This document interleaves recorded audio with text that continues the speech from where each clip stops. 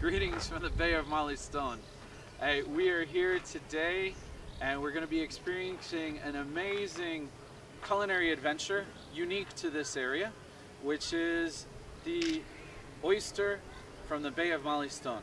There's only a few places in the world that have this flat oyster, and it's a special, unique treat to be going out.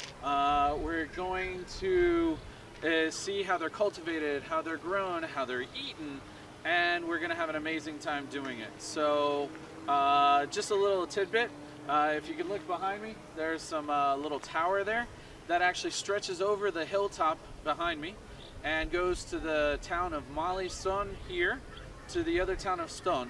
And Ston is known for its salt production.